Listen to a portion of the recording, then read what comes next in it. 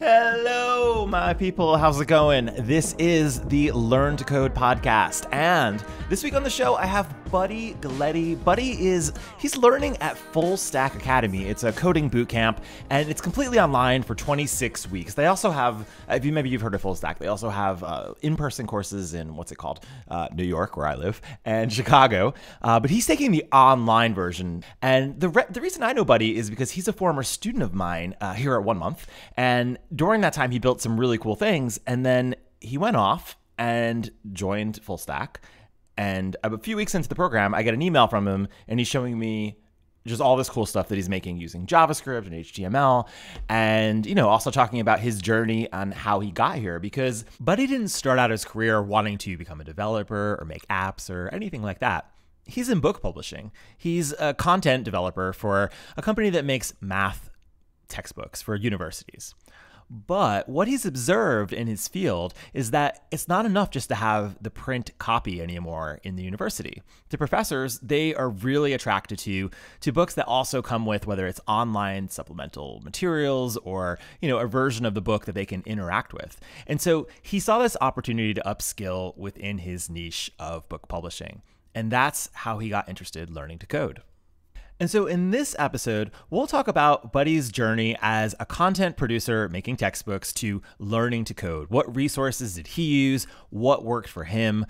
We'll look at coding bootcamps specifically because Buddy is studying at FullStack Academy. And so a lot of this talk with Buddy will be questions like, how did you get into FullStack?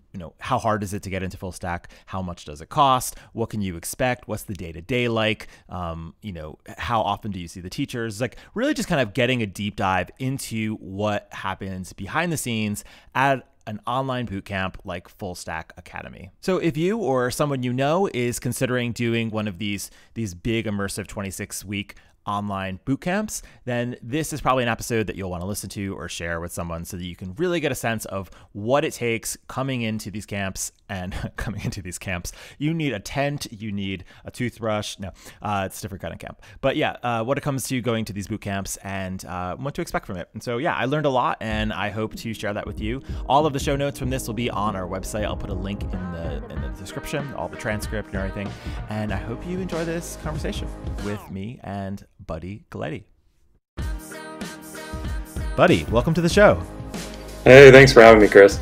Yeah, I'm so excited to chat with you. You started at XYZ Textbooks as a proofreader. Maybe tell us, what XYZ Textbooks is. Yeah, so we are a publisher, first and foremost, and we sell mathematics textbooks to higher ed, 2- and 4-year colleges. We mostly specialize in developmental math textbooks, but we go as high as applied calculus. So that's our main market. We just did a pre-statistics book, which is one of the new non-STEM pathways that are being introduced into a lot of community colleges and even 4 years, which is a remedial course, but it offers a different, another option for students who don't want to take, a college algebra course who don't really need it for their major. Yeah, and what I think is interesting when talking with you is that this industry of college textbooks, which is traditionally print, I mean, that's kind of the way I think about it. It's like these big print, like $200 textbooks. They need a lot of resources right now as far as making digital resources like ebooks or what, like do you do like coding tests? Like you have to test that the math is correct. Tell me a little bit about that. Yeah, so a lot of instructors, they really want some kind of online platform, and a lot of students too. I mean, I still like the print books personally, but there's still an overwhelming demand for ebooks and some kind of platform that can be integrated into a learning management system, for instance. So it's really helpful for an instructor who is maybe an adjunct or is teaching a lot of units, and it gives them a little bit more freedom to be able to say, oh, look, I have all this content I can pull from this website or this external app that can really help me teach this quarter, or just develop materials and not really worry about that kind of stuff. So teachers can assign online homework, online quizzes, stuff like that. And all those problems need to be algorithmically generated. So there's got to be someone who goes in and tells, the computer, make sure this variable is within these parameters or something like that. And it gets really, it's definitely not trivial. And when you were in college, what did you study? I studied mathematics. And that makes sense. Yeah. So I studied pure mathematics, which is it's in the math field, I guess there's pure and then there's applied, which is there's a lot of angst between the two groups, but yeah, it was a good time. Yeah. Okay. The rivalry. I have no idea. I'm just gonna go past that. That sounds really deep. Oh yeah, man. Tripping on some gang warfare with that. Those two factions there. Yeah. Right. Okay. So anyway, no. Okay. So you're doing pure math. You're doing it at college. You get hired as a proofreader. At the time, did you know how to code when you got hired by XYZ? No. The only thing I could say that was like kind of coding that I knew how to do was LaTeX, which is a typesetting software, or not software, but it's just a typesetting language that works really well with typesetting math. And I use that in grad school mostly just to make all the, basically write my homework, and then also develop any teaching materials that I needed for the classes that I was teaching during that time. So I didn't know any code. I didn't know HTML or CSS or anything like that. So where did you start to learn to code? Yeah, so I was going through at work. We have just a giant database of like 100,000 math problems, and most of them are duplicates. Because anytime you duplicate an ebook, it kind of duplicates our examples in this database, which is another problem that we've been trying to deal with. But I had to go through and just we wanted to convert all of them to LaTeX so we could be a little bit more ADA compliant. So, because all of the examples that appeared in our ebook at the time were just PNG files or images, which really didn't lend well to being used on a mobile platform or a tablet or something like that. It just it wasn't what do you call it when you resize the screen? It's responsive. Exactly. Yeah. Yeah. So that really helped make everything a little bit more responsive. And once I started doing that, I started coding some problems in our homework system that required some HTML and some knowledge of kind of like a PHP type language, which I can't say that I know PHP, but I've heard the stuff I do is like PHP. So how did you start learning those programming languages? Just basically trial and error. I just kind of go in and if I had some free time at work to in between projects or something, I would just spend all my time on the computer trying to figure out what's the best way to display this. And then I started learning about HTML and kind of just started going down the rabbit hole. And then now the more I learn, the more I'm trying to apply it to something at work. Cool. So then you listen to this Dungeons and Dragons podcast and you hear about 1 month, and then you end up at 1 month. What were you able to build at 1 month? Yeah. So first I did the HTML 1 month course, and it's funny when I go back and look at that code. It's amazing how much I know now, and I can look at it and see some stuff. But we built. I think I built kind of like a blog for you guys, which I actually used later on, kind of that template to launch one of my websites, or my only website. But so we built that. I think we did some like, it's actually really fun because I think what you guys do at 1 month is you really introduce it and you get this like first impression of something that's totally scary, like HTML or CSS or just coding in general. And you guys kind of give it that really good first impression because, Chris, you're just sitting there like, drinking your iced coffee and like being like, okay, we're going to do some coding now. And then you show us some like funny meme that, that's going around and it just kind of takes all the kind of, preliminary fear that you have going into something like that and kind of makes it a little bit more casual.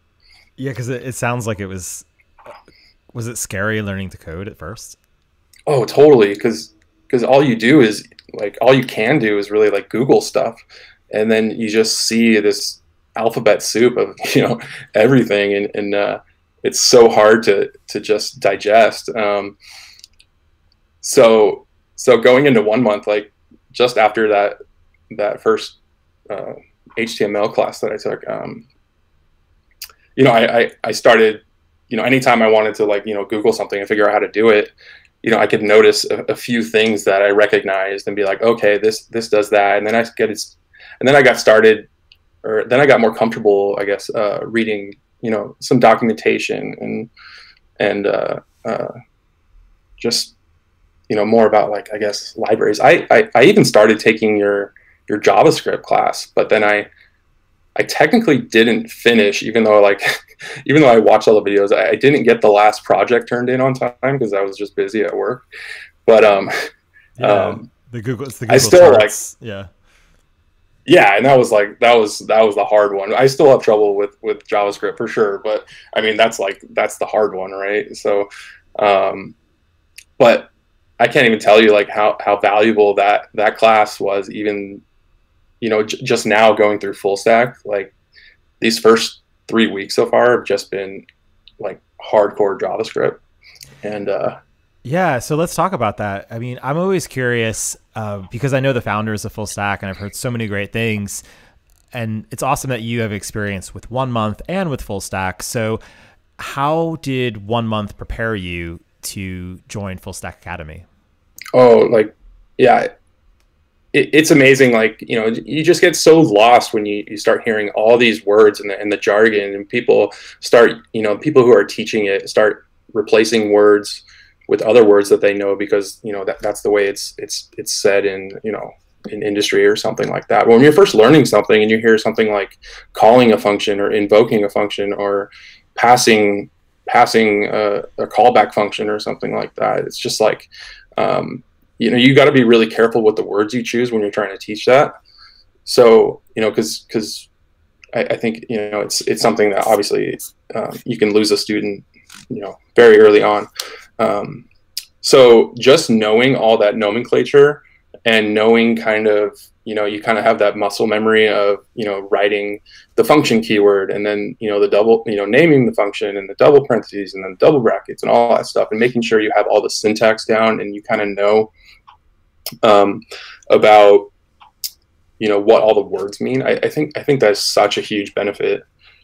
Cool. Yeah. The thing that I get really excited about when I'm teaching people how to code is that if you learn one language, the fundamentals of one language, then it's not too difficult to learn another language. Like, for example, in the JavaScript course, the first week is, I believe it's called 10 concepts that are the same in every programming language.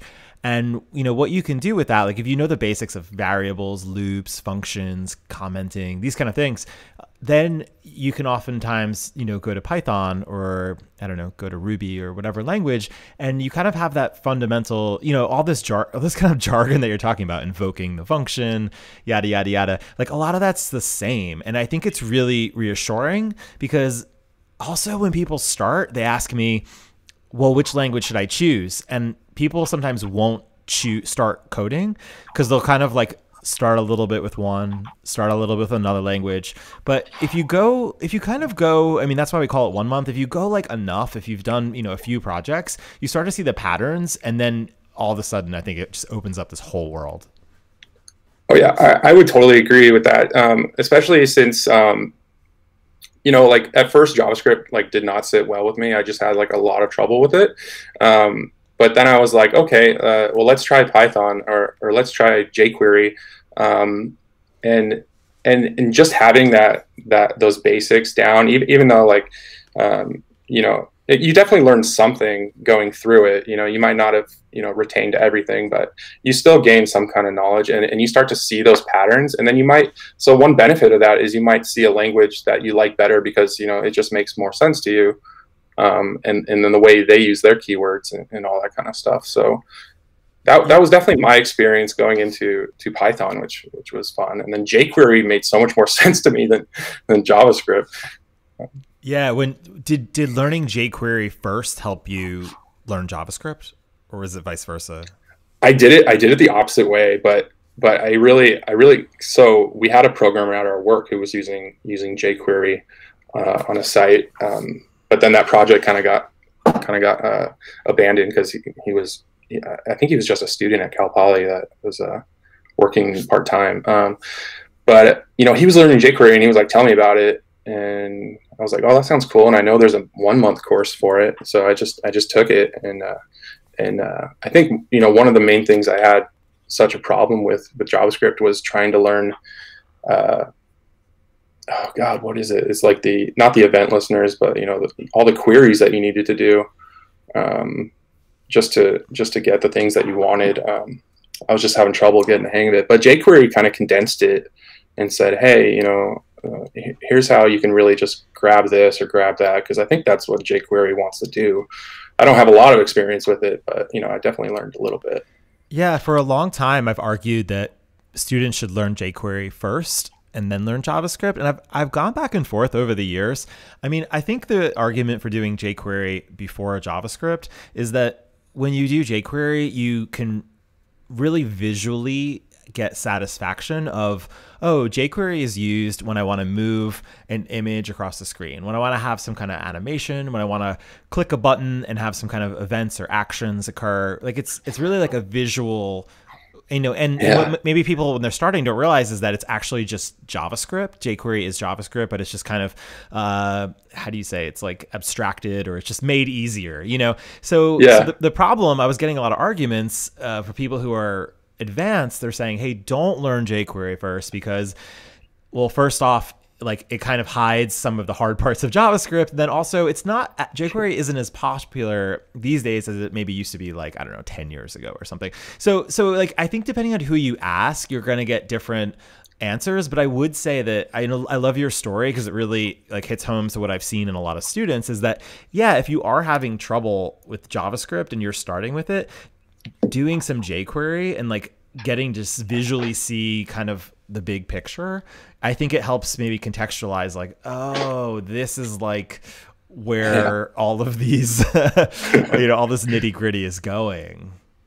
Yeah, and I think that's one of the like great things that's so inherent to learning how to code is like you can literally like poke it with a stick and see what happens. You can kind of change one string in one location to another and run it, and you might get a ton of errors, but that's a learning moment where you can Google it and kind of try to figure out what's going on. So I kind of like that aspect of coding is, I was in pure math. So pure math is kind of like math looking in on itself, but when it comes to coding, like I strictly see it as this really cool tool or, all these different tools that I can do like really cool math with or display really cool things or run like, really long programs that do pretty awesome things.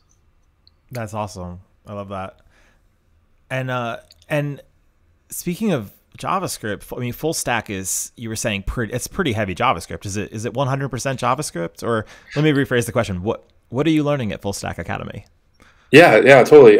So the first 4 weeks they say is kind of like the fundamentals of coding, but we've been doing strictly JavaScript right now, and then we're going to touch on a little bit of HTML, CSS, and then we're going to go into learning React.js, which is I know nothing about, to be honest.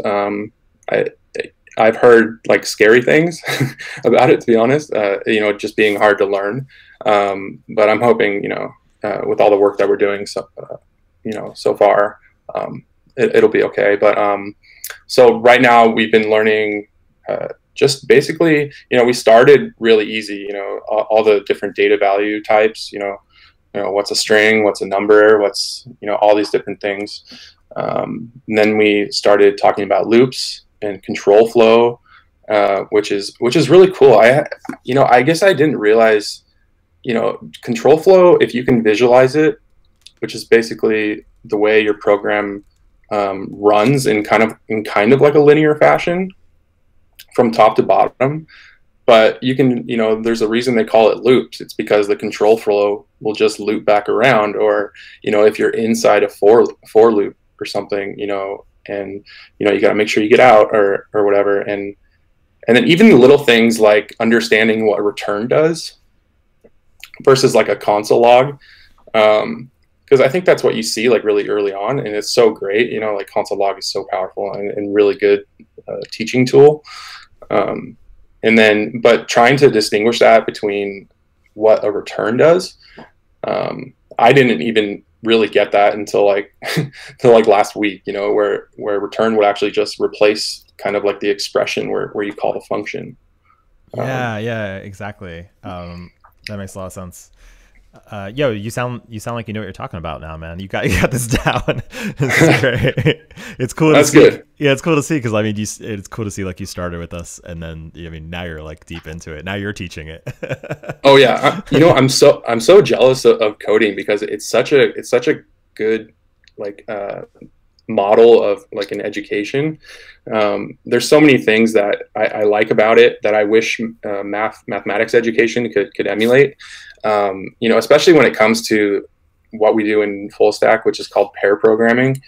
And that's where, after every lecture, we're in class for 3 hours, but, only an hour of it is lecture. And then what we do is we break out into pairs where, we share our computer screens and we work through problems. And the problems are meant to be, hard. They're meant for us to struggle, but, it's that productive struggle that I think is just so powerful when it comes to learning. I think it's such a good model to follow. I wish math could do it. Yeah, I'm sure there's ways. I love that because that was the thing about coding is it gives you critical thinking skills because you have to. You're just solving problems is really what it is, but oftentimes there's not a map for how to get from point A to, you know where you are and then you know where you want to get and you kind of have to make the path. And I think part of that is just all these different kind of skills, which are honestly like really hard to teach.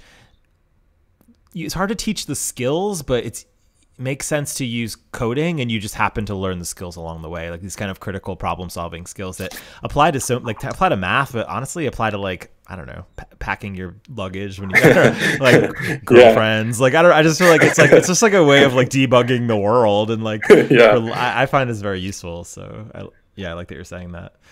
Yeah, and one thing they do is they use kind of like this cohort model where we have this group and you're all in lecture together and you're meeting all these people and they really try to facilitate kind of that family atmosphere where you're all in it together.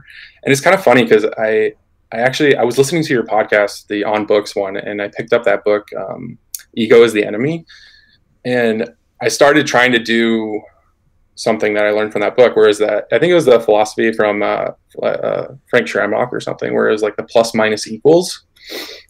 Do you remember that? No, remind me. Tell me about it. So it's basically like, if you really want to master some kind of thing that you're trying to learn, you want to surround yourself with people that know more than you. So that's your plus. And then minus is the people who maybe don't know as much as you, but you can try and teach them, so that really helps you learn. And then also just surrounding yourself with a bunch of people who are in the same level as you. So yes, I think I love that. Yeah, I remember that now. And I think they give this example of the guitar player from Metallica. I think it was Kurt Hammock, and and it was the best story because it was, I'm gonna try to my best to remember, but it was more or less he was at the top of his game. Like he was basically in Metallica, yada, yada, yada, like, like on TV, whatever.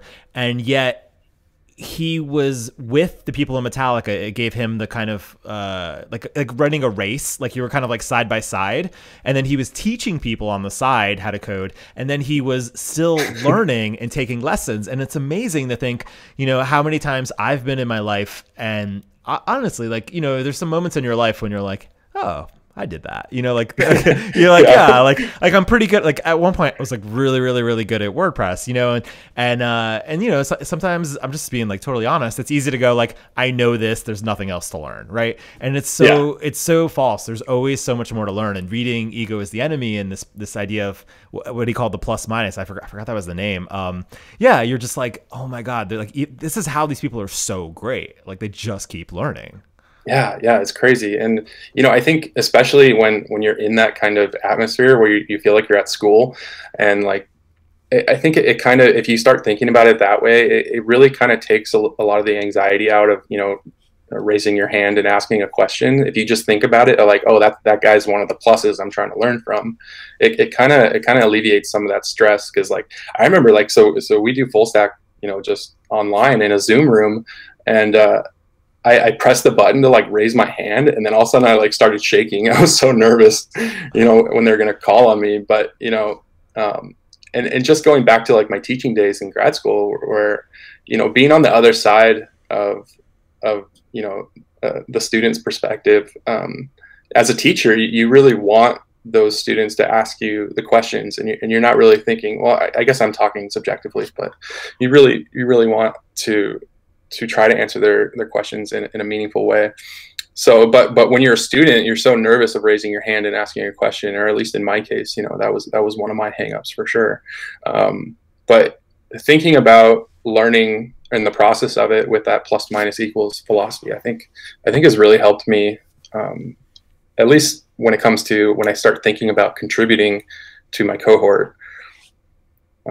I love in general. That's really powerful, and such a really inspirational thing when you're trying to learn to code, because there's so many things I don't know. You know what I mean? There's always so many things, and I've been doing this for 15 years, and there's so many things I don't know. Yeah. I want to hear more about full stack, because you're mentioning some things, and I think if for people who are listening, maybe 1 month students who are listening, or really anyone, they might be wondering, should I do FullStack Academy? So can you tell us a little bit about the day-to-day, maybe because you're doing it all online. It's 26 weeks. And you shared that you're learning some HTML, JavaScript, CSS, and React pretty soon. Well, what else is that day-to-day like? Just go a little more into it. I'd love to hear. Yeah, so it's really good. They have their own learning management system called LearnDot. So you just log into their website, and they have all these different exercises for you to do.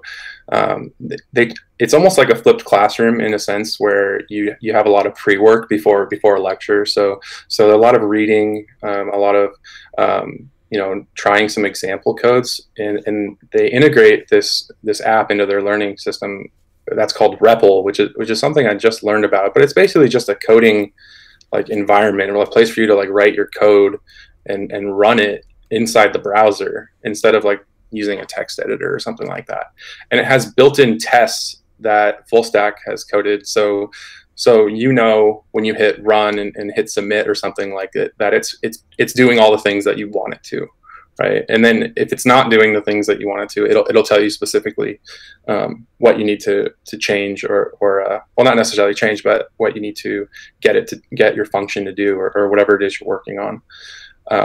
So that's kind of like the day to day. So that's usually our pre-work. And then during lecture, we'll have an hour lecture, and the professor, I guess you'd call him, is his name is Eric Katz. And he lives in New York also.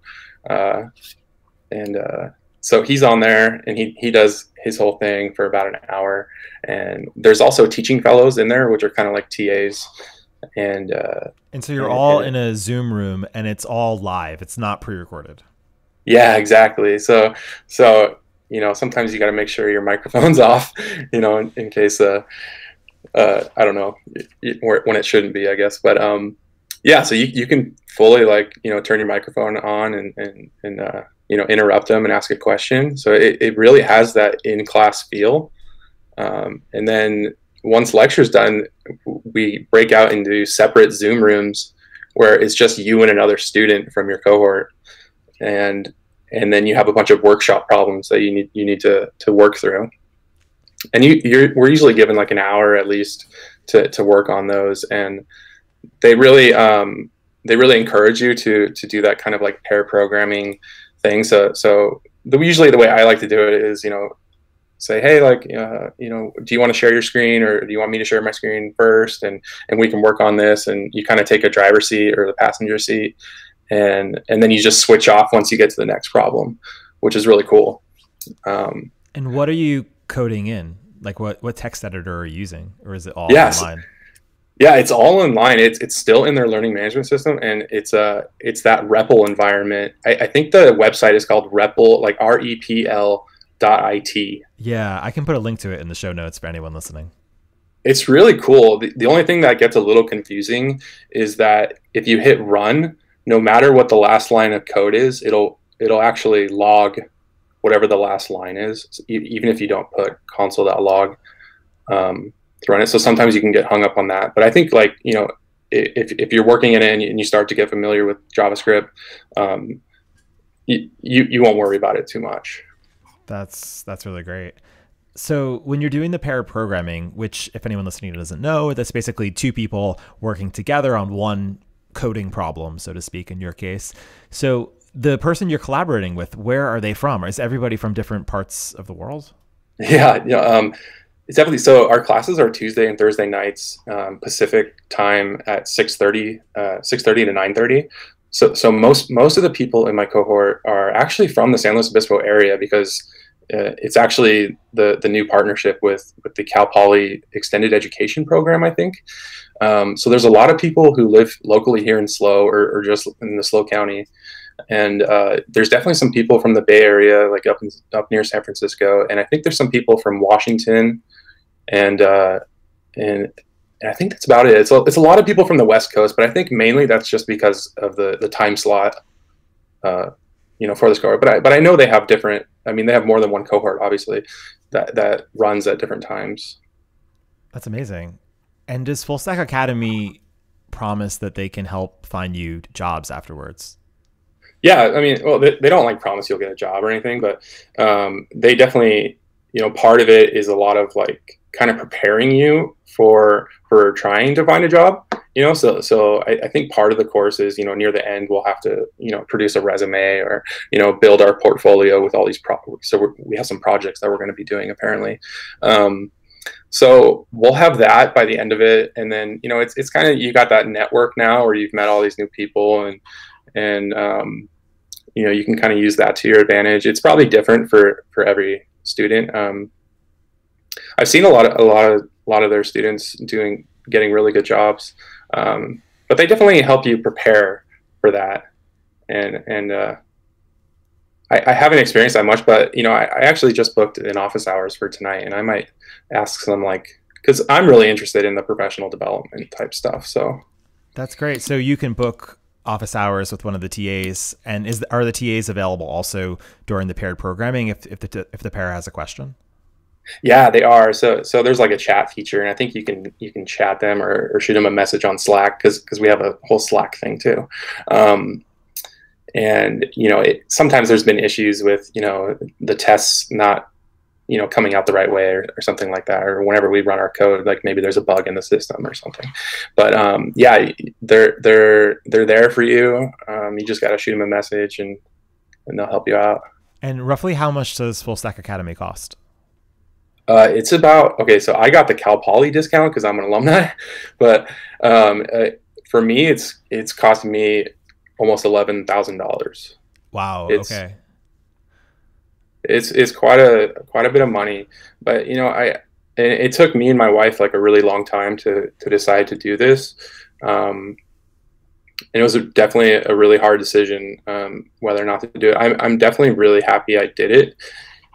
It is a lot of money, I know, but I was looking into a lot of other coding boot camps similar to it, and noticed that, you know, they won't charge you anything, but they'll also, you have to pay them 17% of your salary or something for 2 years after you get a job or something like that. You're talking about other coding boot camps. Do you remember any of the names? I don't, but I was looking on coursereport.com, which is a really good resource for coding boot camps, and trying to find out which one will be good for you or whether it's not good for you. That's awesome. So it sounds like FullStack Academy has been worth it so far. Yeah, so far it's been great. Like I've learned a ton just in 2.5 weeks of doing it. It's been really great. Oh my God, that's great. And before we finish chatting, so I'm just curious, because you started and you were a proofreader at XYZ textbooks, and now you're really just going down this path of teaching yourself how to code to FullStack Academy, 1 month as well. What is the impact that learning to code has on your job now? Oh, I think it's gonna be big, because I think the way things are headed, there's just going to be such a demand for someone with these kinds of skills, or this kind of skill set. And my idea is, I really want to be influential in mathematics education. And if I can take this skill set and my knowledge of math and education, I'd really like to combine them and eventually work for a company that's big in ed tech, or is doing some kind of stuff that's going to revolutionize education in general. Yeah, that's amazing, buddy. You have so many things going on, and you also have a bunch of side projects as well. So I'm going to leave in the show notes some information about you. So if anybody has any follow-up questions, maybe if you don't mind. Oh yeah, that's fine. Great. And then they can learn about you, and it sounds like you're up to some amazing things. Thank you so much for being on the Learn to Code podcast today. Oh man, it's been great talking to you. Like, I feel like I've kind of known you for a while, but just talking to you on Slack, but it's really cool to finally meet you. All right, I hope you enjoyed this conversation with me and Buddy. If you would like more information or have any questions, you can find the full transcript and all of the links and everything we talked about at the 1 month blog. So just go to onemonth.com and click on the blog. You'll find it there. You could also email me directly at teachers@onemonth.com. Let me know if you have any questions about what bootcamp do I take, how do I start learning to code, all of this. And this is still a new podcast, so if you have any friends that you think this would be helpful for, or anyone that you could just share the word and spread the word to, that would be awesome. Just tell them that the podcast exists and send them a link. Put it in an email, give them a phone call, tell your mom's kids. That's you, so that doesn't make any sense, but you know what I mean. Just like spread the word on Twitter or whatever. It would just be super helpful. And yeah, if you put @Castig, CASTIG, that's me, in a tweet or Facebook or something. Yeah, I'd be happy to retweet or give a thumbs up or anything I can do to let you know that I am super appreciative. So thanks again for listening. The last thing I would just say is, yeah, if you want to learn to code with me, I have online coding courses for the best first month of HTML, JavaScript, Python, and WordPress, and a few more. And that is also all at onemonth.com, where you can come and take courses with me and get support and grading and all of the wonderful things that we offer at 1 month. So please check that out, and also let me know if you have any questions about that.